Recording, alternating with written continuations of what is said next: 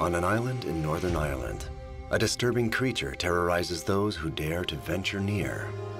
This big giant head that swung around and suddenly it's staring me. This guy was huge. The wife was there and most of her insides were outside. There is something quite large, making quite large kills on the island. It's known as the Dobhar-chú. Mysterious, yes. And maybe all wild places have a bit of mystery to them.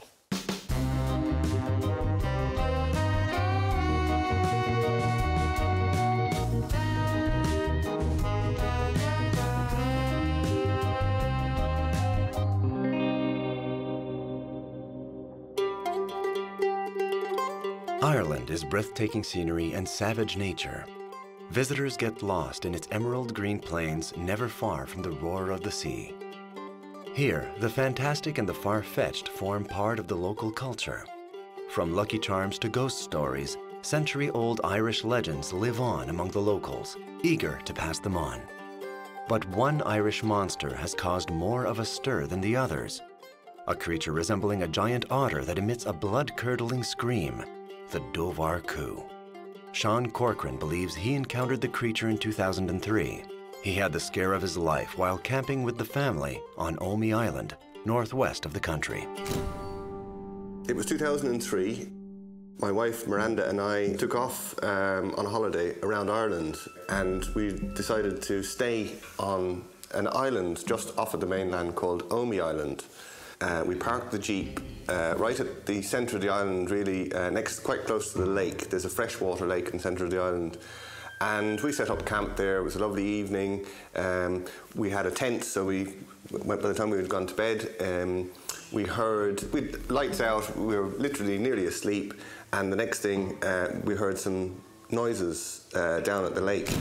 This particular night, we were sound asleep and we got woken by a really, really loud splashing noise. It was about 2 o'clock in the morning. And I suppose we were feeling a bit mischievous. So we decided, let's go down and have a look. And we tiptoed down across the short grass, the 15 or 20 metres to the edge of the lake, and I turned on the head torch. And there in front of us, as close as you are to I, was the creature. I kind of almost see it as this big giant head that swung around and suddenly it's staring me meanly in the face. And it got up on its back legs and just really hissed at the two of us really loudly. It was just like, oh my God, what is that? And within seconds, it swam across the lake, climbed up onto a boulder on the other side, and we never saw it again. And that was it. And we were kind of left standing there speechless. What was that? After that, we went for our lunch over to the local pub on the mainland, and we were sitting there and we were saying, well, we asked them, what do you think? So we did, we said it to them. The whole pub went quiet. So we were like, ooh, we've uncovered something here. You know, our love affair for Omey began then. The pub the Corcorans are talking about is Sweeney's, located on the shore facing Omey Island in the city of Clonagh. Mary Sweeney is the pub's owner, and despite herself, the village's amateur historian and spokeswoman. Here, everyone knows Mary. Sweeney's Bar, Clonagh, I suppose we're known as the information point for Omey. The area that we live in is a very beautiful area, as you see. We're overlooking Omey Island, which is a very special island. It's really the jewel in Connemara. Over the years, the Office of Public Works would have spent some money in doing an excavation over there to see what period it would all have dated back to, and they've come up with some very interesting finds. Michael Gibbons is an archaeologist. According to him, Omey Island is a place rich with history, even if it is now deserted. Well, the island was first settled 6,000–7,000 years ago. And like everywhere else here, it's got episodic pulses of settlement onto the island over that period. So you've had hunter-gatherer populations came there 8,000 years ago. 6,000 years ago, agriculture was developed here, adopted from the continent. 2,500 BC, there's beautiful pottery has been exposed by the storms. and so on, a whole pattern of episodic waves of settlement. When the climate is warm and dry, people expand out onto these islands. When it gets wet and cold and miserable, bogs grow, landscape changes, and people are driven off the edges from the marginal land onto the better land. In the 1840s, of course, you had the Great Famine, which wiped out this area, where you had cannibalism recorded in the Clifton district. That's how bad the famine was here. So there's lots of abandoned homes, abandoned farms from the 1840s and 50s here. Shane Dunphy recently made a documentary for Irish Public Radio on the creature of the Omey Island, the terrifying Dobhar-chú. There's something very peaceful and something very wild and something very lonely about the island. I have to say that if there's anywhere in Ireland where there's going to be a monster or a boogeyman, Omey Island is an ideal spot, it's an ideal location. You could believe that something strange would make its home there.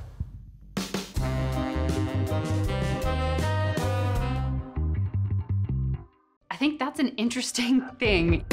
This one piece will make 52 layers. Watch on mobile devices or the big screen. All for free. No subscription required. Download Veely now.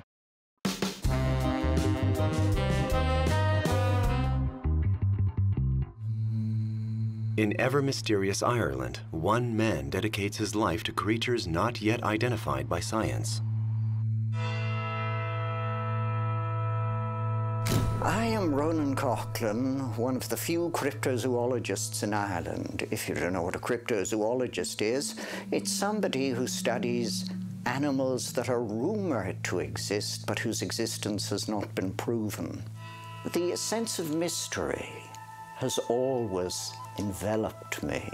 I have always felt there is far more to life than we know. Sean Corcoran has shared his monster encounter with various specialists.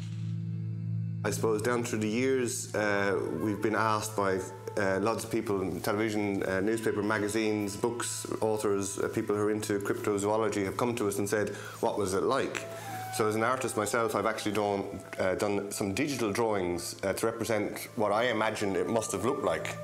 He is not someone who claims to have seen this while staggering home at night from the pub, a bottle of Guinness in one hand and a bottle of whiskey in the other. His sighting was under the right conditions. Secondly, being an artist, he had an eye for detail and took things in. He was, of course, able to make reproductions of what he had seen. So all in all, he is what would be regarded as a reliable witness. It's a kind of like a large otter-like creature with a very large head, possibly teeth. Very scary face. It definitely had a tail.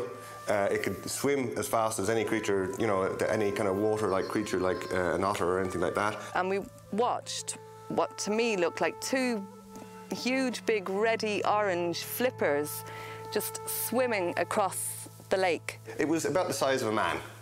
This guy was huge.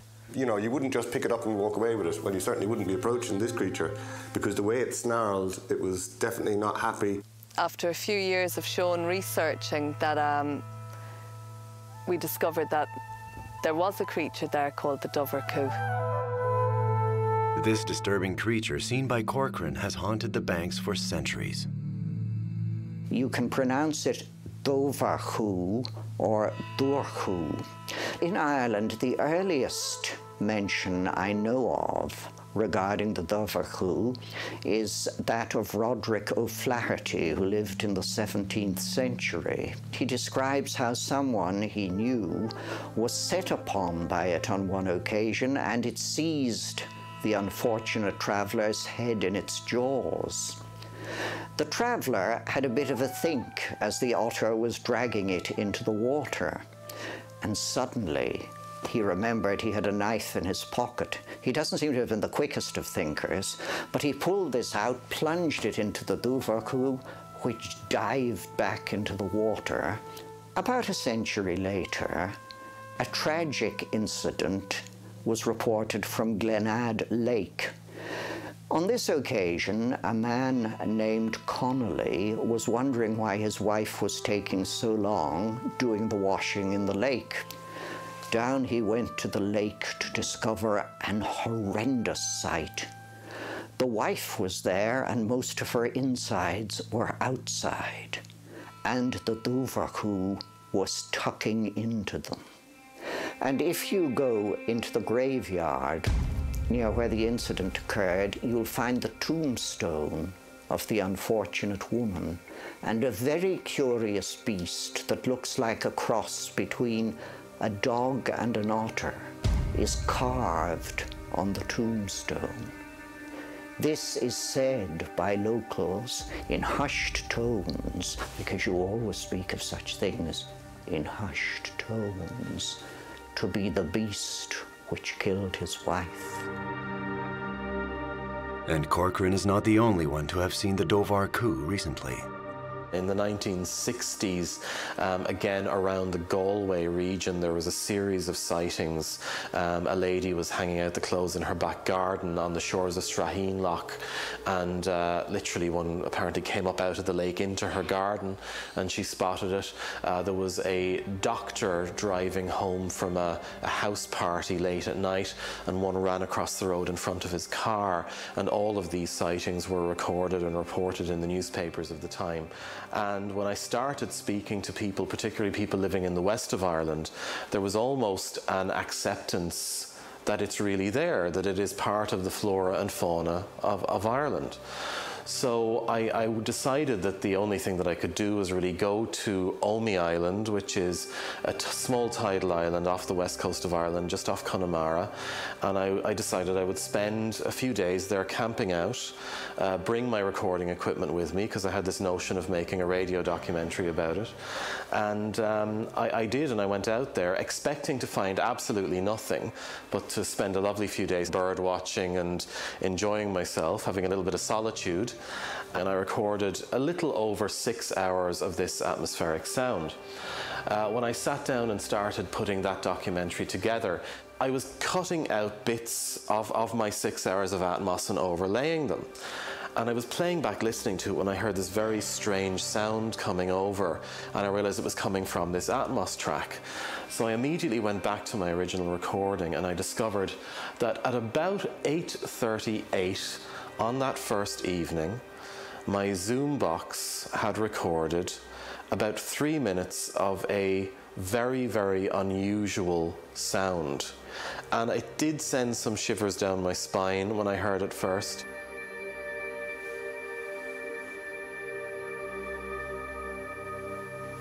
It's just a few moments of kind of bird noise and Atmos first. It'll come in now in a second. There you go.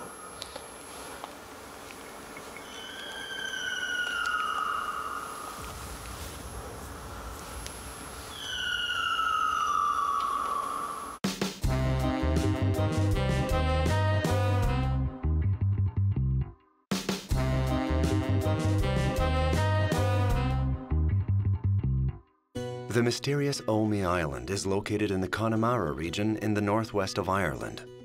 For the archaeologist Michael Gibbons, the island and its surroundings are a must-see for anyone wanting to discover Ireland. If stones could talk, those on Omey Island would tell all of Ireland's history. The landscape is so diverse. It's like one vast history book. The pages are still being found and revealed. So it's very exciting as an archaeologist. We're looking out on Cleggan Bay in the northwest tip of Connemara, which is on the very westernmost part of Ireland. On the east side of the beach, you have a small megalithic tomb, which dates to around 3000 BC. And on the west side of the beach, behind us, overlooking it, there's a children's burial ground. Children who died without baptism under canon law were forbidden to be buried in consecrated ground. So either side of the beach, you have 5 millennia of Irish history. Connemara, it's like a continent in miniature. The centre of it has a series of mountain ranges. The western and southern edges glacially scarred with beautiful bays and inlets. So it's almost like a little island in itself. It's got every possible landscape known to man. And of course the sea dominating it and getting its name from the sea, the Con Mac na Mara. So along the shore here, you've got successive layers of settlements over millennia. So the very bottom of it is 7,000 years old, but these walls are from an abandoned village from medieval times on top. So you get these layers of history, one on top of the other.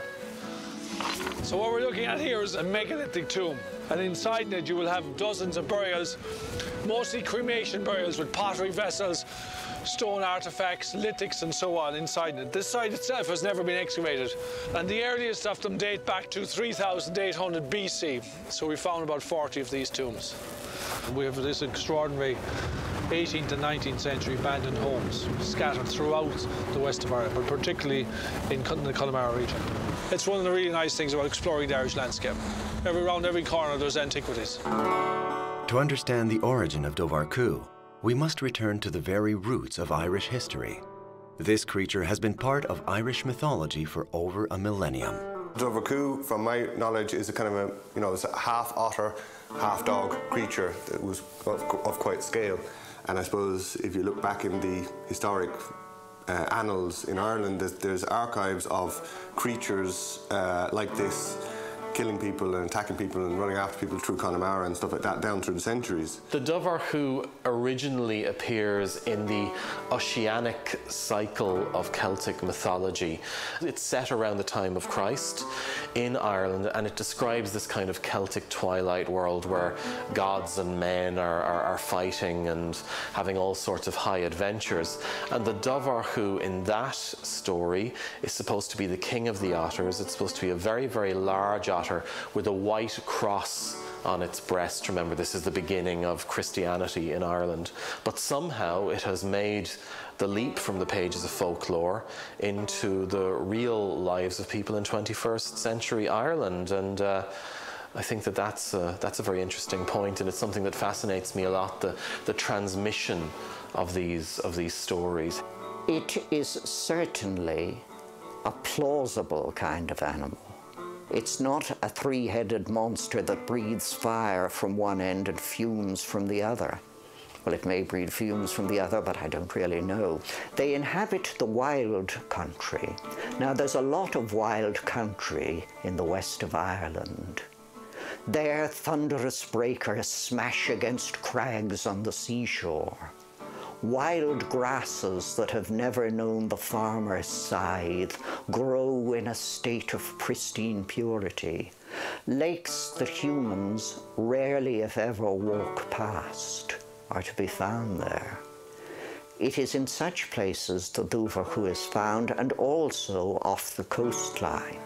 There's one theory that they come inland to drink fresh water from freshwater lakes. It seems to be quite capable of coming up on the shore, as we have heard from the legends, and devouring the odd passer-by if it happens to want a snack. These ancient legends, handed down from generation to generation, have made the Irish born storytellers. We are a nation of storytellers. We love a story, a good story, whether it's a true story or a not true, or an untrue story, or a folklore, or a slightly exaggerated. But you know, the ones that have an element of truth to them they make for interesting stories, whether they can be scientifically proven or not. Legend has it that this creature is there on Omey. The fact that Sean saw something that fits the bill, having not heard of it before he saw it. Like, to him, it was this midnight, late night fright. So it wasn't something that was stirred by imagination that he was seeing after hearing all these stories, that he was on the lookout for something to spin a yarn on himself or to tell a story. I saw that thing. I mean, he just came across this by chance. And it just happens to fit into what is a wonderful legend and story, or maybe not legend and story, maybe fact, and never let the truth or untruth get in the way of a good story, as the saying goes.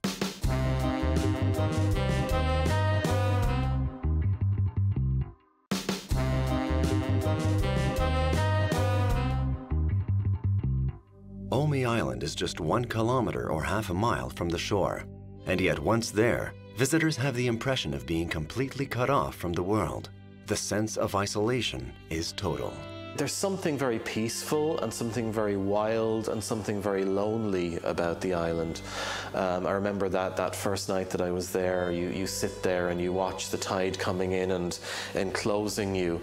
There's a real sense that you've been cut off from the world, and in some ways it's like kind of stepping into a time machine, because you know the island is pretty much the same as it was back in the Stone Age. The lake itself is in kind of a basin right in the center of the island. It's a freshwater lake. One thing that I did discover was some very, very large animal droppings with very large mussel shells in them. These could be found around the lake, and I also came across the freshly killed body of a greater black-backed gull. This is the largest seabird that we have in Ireland. They're very, very large animals. They've got a wingspan of over 5 feet in length. You would want to be quite a large animal to take down one of these. So there is something quite large, making quite large kills on the island. But as I've said, what it is, I'm really not sure. There is an atmosphere there that not everybody sees or appreciates or feels. But I suppose, for me, really, when you're on the island and the tide closes behind you, then you can really experience kind of like being cut off from the rest of the world, being cut off from the mainland, and that's a really kind of a beautiful sensation. Mysterious, yes. And maybe all wild places have a bit of mystery to them. And it's remote and it's out there. And I suppose there's the fact that you're cut off from the mainland for half of the time that you're there. Because it's a tidal island, you drive out to the island when the tide is low, and then the tide comes up around you, so that there's that maybe slight tension that's created from being cut off from the mainland for stretches of time. In addition to being a place filled with mystery, Omey Island also offers the unique opportunity to capture a living monster, says cryptozoologist Ronan Coughlin. If you go swimming in the area they've been reported and you find something sinking its teeth into your leg, then you may have proved the existence of the Dobhar-chú. Fame and fortune will await you. The Nobel Prize for Science will be thrust in your face. This fan of mythic monsters and local legends prepares to confront the Dobhar-chú for the first time. I've not been to Omey Island, but I'm sure I'll familiarize myself with it fairly quickly. And if the Dobhar-chú should emerge and show fierce tendencies, you will be quite surprised at how fast I can run, bearing my age in mind. Let's go. Fearing nothing. There are no highways to Claddigduff, the village facing Omey Island. Visitors have to take the scenic Skye Road, which runs along the ocean. To get there from the capital city of Dublin, it takes about 3 hours by car. Well now, there is the place we seek, just outside Claddigduff. We should arrive there in 3 spaces of time. We want to get there before nightfall, because after nightfall it is said that the Dobhar-chú emerges from its watery lair. If there is any anomalous animal out there, no matter how quietly we proceed, it'll hear us coming. Let us just hope it isn't in a hungry mood and is lurking behind a hedge, waiting for our arrival.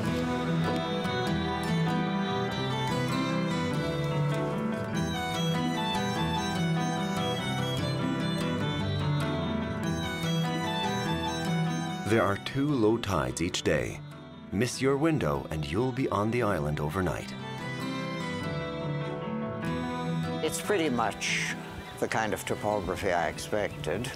And in the midst of it is Fahy Lake, where this creature was allegedly seen. But until the tide goes down, we won't be able to walk over there. But everything comes to him who waits, as they say. Patience is a virtue.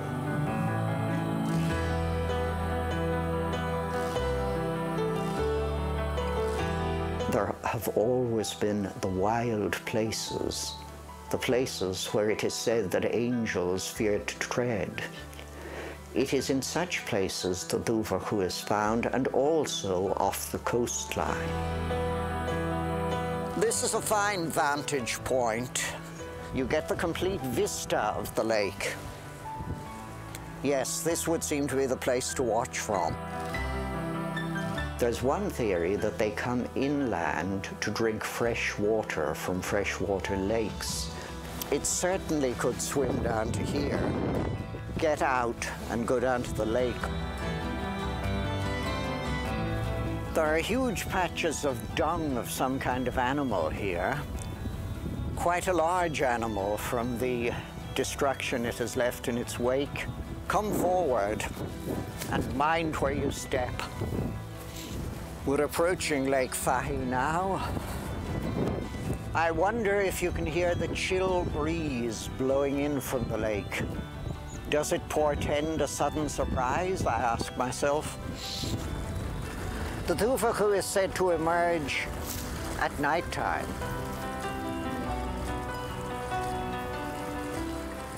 As it's the middle of the day, our chances of seeing anything odd are somewhat limited. But if we continue to scan, you never know. Sean Corcoran saw something that seemed so unusual, so out of the ordinary. It gave him a terrible fright. Let us see if we can get round to the other side of the lake and see what we might find. I suspect this path is man-made, but if it was made by the Dobhar-chú, he did us a great service. The waters of the lake look as though they could conceal just about anything. They're certainly large enough to contain a monster of the type the Dobhar-chú is supposed to be. Now, if you take a good look, that rock out there looks like it's the head of something, but of course it's only a rock. However, in the wrong visibility, it could be mistaken for an animal. With a little touch of imagination and perhaps a drop of whiskey in you, you could easily make that out to be an otter of unusual size. Now, there are considerable signs of droppings, particularly in the wilder side over there, but I think we may attribute those to cattle let onto the grassy verges of the loch from time to time.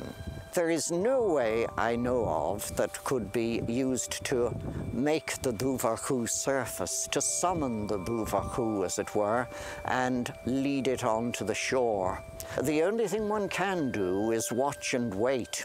Now, as it was seen under cover of darkness, someone who was supposed to camp out overnight might be more lucky.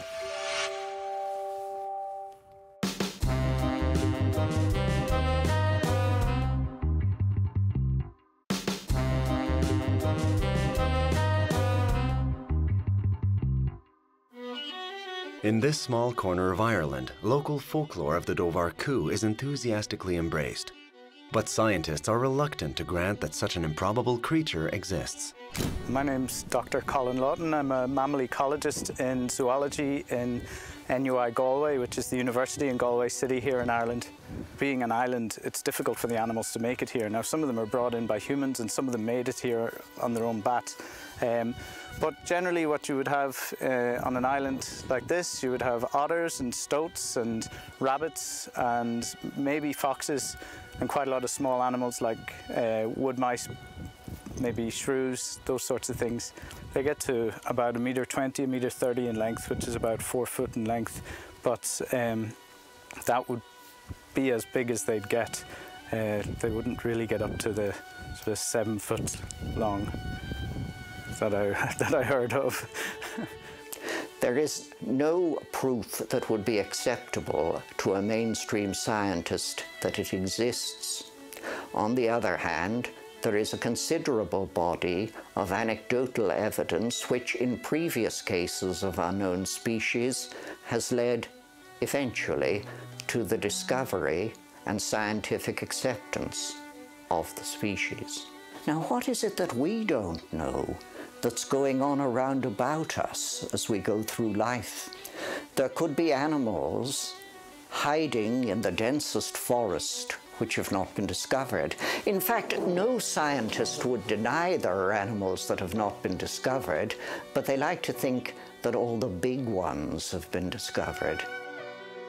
You're never too far away from a house, and there are people about, and a large animal, I would be surprised if one was able to get around without being noticed more often than perhaps the records have shown. Let's walk along the shore a bit and see if we can discover. Because if the Dobhar-chú ever comes out on the shore, any droppings it leaves will be on the beach. I don't think we're going to be very lucky. According to Dr. Colin Lawton, it is not a mythical Dobhar-chú, but humble otters that have disturbed unsuspecting visitors to the island. They spend most of their active time in the water, but then they come out of the water and they nest on land. So they nest in holts, just in the banks of the lake or river, or even just along the beach. So you would be talking about something that's resident in the country, and you would, I would expect that we would have seen it and recorded it quite regularly, given the size of the animal. And for the rest of the evening, this is the place to stage the lookout. Down there, on the very edge, where I can look out from that slightly elevated piece of ground over the whole of the lake.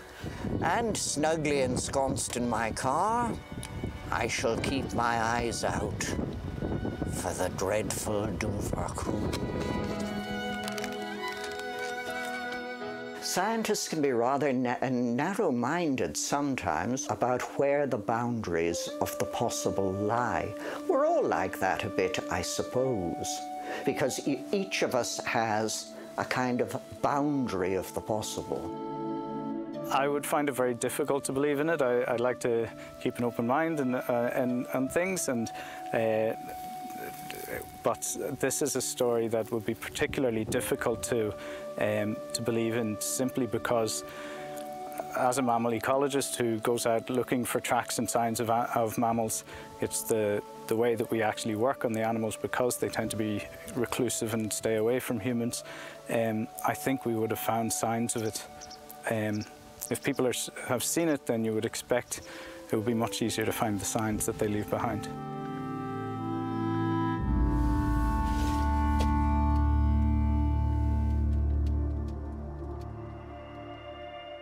A prisoner of the tides, Ronan Coghlan is preparing to spend the night on Omi Island. He hasn't given up hope of encountering the Dobhar-chú.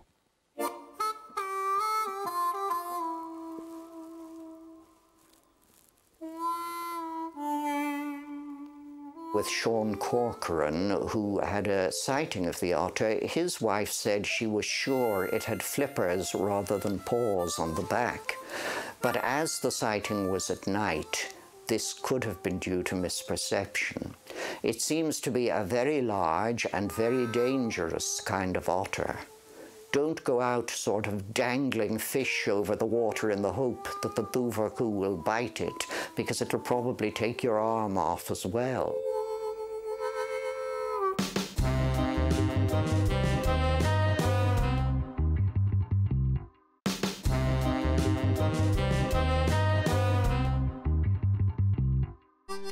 Despite their terrifying encounter with the Dobhar-chú, the Corcorans remain attached to Omi Island. For them, this remote land will always be magical. The grass is very short, there's rabbits everywhere, there's beautiful granite and limestone boulders everywhere, and like the landscape change, and the sky in Omi, like when you look at the landscape and then you see the sky and the way the clouds come across it, or a rainstorm comes, it's absolutely beautiful. For his part, Ronan Coghlan dared to spend the night on Omi Island, lulled by the sounds of the mysterious island.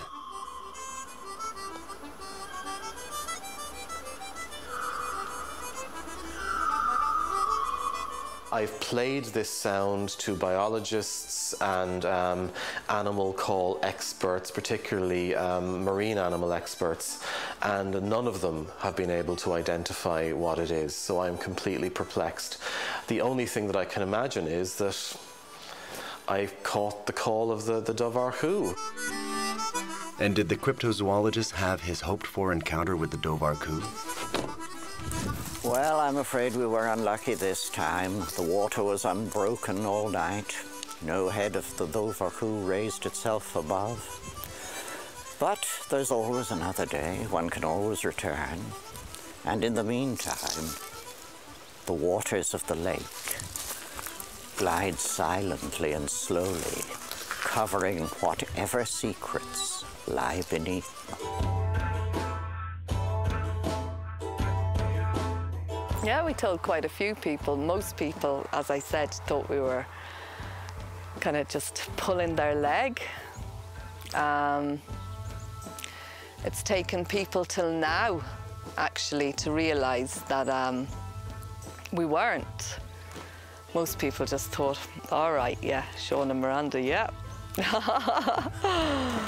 I suppose I spent 7 or 8 years drawing the map. Every time we went back, I'd draw another little bit, put it away again, and you know, that next year we might travel down again, I'd draw another little bit of the map and try and fit the pieces of the puzzle together. I don't believe in spaceships from outer space, so like, I mean, I have never witnessed anything like this before.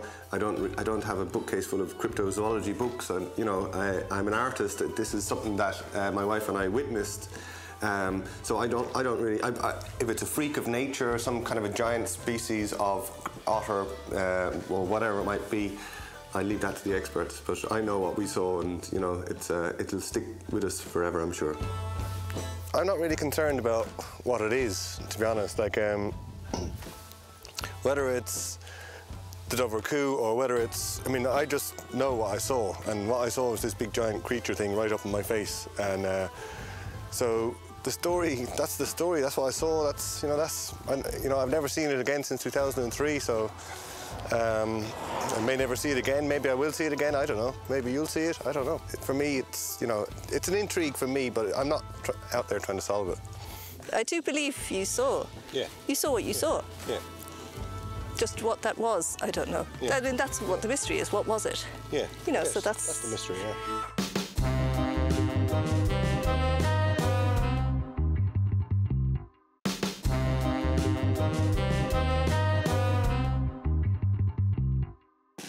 And now I need a drink.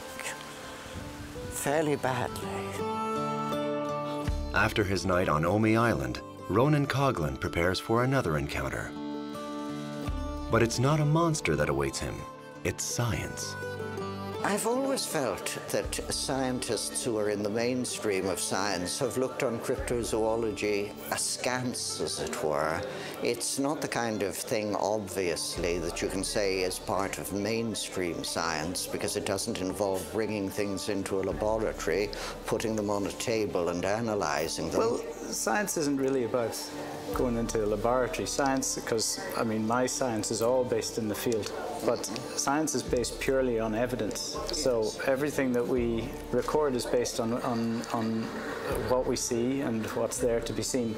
And although there are aspects of the cryptozoology that would be perfectly acceptable because you're taking in records and examining them and so on, it's perhaps the idea that you're reading too much into it without actually having the evidence to back it. Is the Dobhar-chú a physiological impossibility? All the descriptions of it point, apart from the size and the orange feet, point to it being an otter. The thing is, though, it's 7 foot, 8 foot? Yes, some go as far as 9 foot, but I mean, people who see things, particularly if they see things in the dark or in bad light, can make a mistake with the estimate of That's length. exactly it, but the otter is 4 to 5 foot max. 4 foot would be the average size of a male otter. Males are much bigger than females. And where, like ourselves, you could have a very, very tall person. You wouldn't have a person that's twice the size of another person, and that's what this Dobhar-chú would be, twice the size, which makes. Is there any possibility of some kind of mutation? When a new species arises, very often it derives from a mutation that survives and goes on to breed. But the fact that there are records of these animals going back historically means that there's not just one of them, there are a breeding group of them, which makes it even harder to believe that they've never been, that they're Mind you, the ordinary otter is notoriously shy. I mean, I used to teach in a school which had an otter in a pond, and I never saw it once. For his part, Sean Corcoran hasn't taken a side in the debate between believers and skeptics. But one thing is certain. Whatever he saw that summer night in 2003 remains in the domain of the unexplained.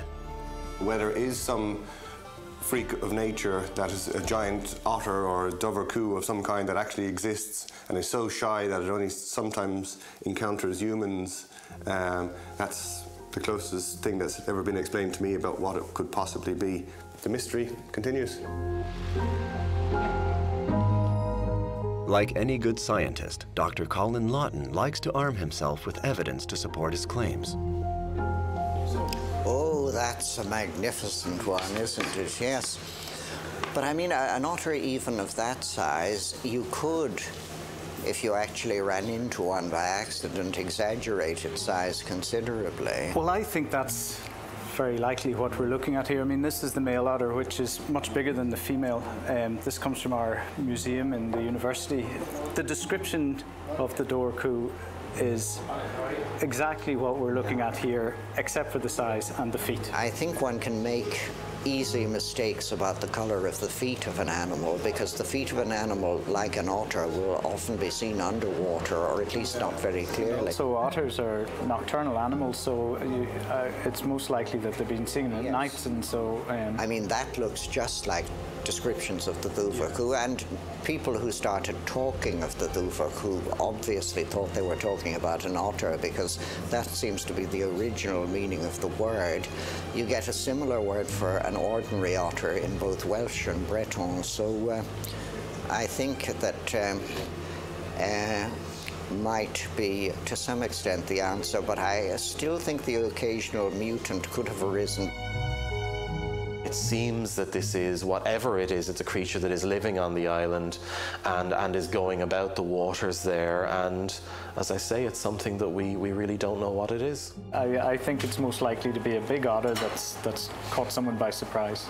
Yes. That's my view. But if I were to see that in the water, I wouldn't think it was a Dobhar-chú, but I would be pretty impressed with its size. I'll keep to it might exist, but there might be several different explanations for its existence. Jackie Corcoran, the sister of Sean, remains skeptical, but she admits that her brother is not the type to sink into storytelling. In short, the mystery remains unsolved. He would always have had his stories to tell, but I don't think he'd be a person who would be prone to exaggeration. He'd have a serious enough side to him, and he wouldn't be one to be prone to practical jokes and that sort of thing. That wouldn't really be his style. I'm not a storyteller. I don't make up stories. You know, I might tell a few yarns every now and again, but I'm not like, you know, I don't invent stories. So I suppose most people I've told seem to believe me, whether maybe they go off and they'd say, hey, he's a bit cracked, maybe, I don't know. I looked up a dictionary of Old Irish, that is to say Irish as spoken in early medieval times, and while it lists Dobhar-chú as meaning otter, it doesn't have the monstrous Dobhar-chú mentioned in it. That doesn't mean that nobody knew anything about it, but they weren't saying much if they did. The Corcorans return every summer to Omey Island, but now they're far more careful. We've gone more upmarket. We rent a house each time we go to the island now. Yeah, we lock the door. There was a knock at the door, and we kind of thought, oh, that's strange, the tide is just closed. But it was a man with his 2 dogs, and he said, how do I get off the island? Well, you don't right now. You better come in for some tea, because the tide had closed behind him. So, I mean, that whole kind of element of freedom and kind of like, I hope that never changes. And I think that's what people, when they come to Omey, they go away with lovely memories of all of that. And I suppose over the years as well, we see generation after generation coming back, you know, bringing their children and then their children's children. Like maybe in 100 years' time, there'll be a preservation order on the island where you need to buy a ticket to go onto the island. I hope that doesn't happen, because the freedom of the island is just so simple and unspoilt. Yes, We did get lucky. We did see something that could be a mystical creature, but it isn't a mystical creature, it's real. He's real, the Omi creature is definitely real. Yeah, the luck of the Irish, apparently we do have a few strange phenomenons in our country. So we were lucky enough to see one, maybe. I hope someday that somebody will come up with something constructive as a result of it all, and that we'll cease the memory of wonder. There's strange things in Ireland.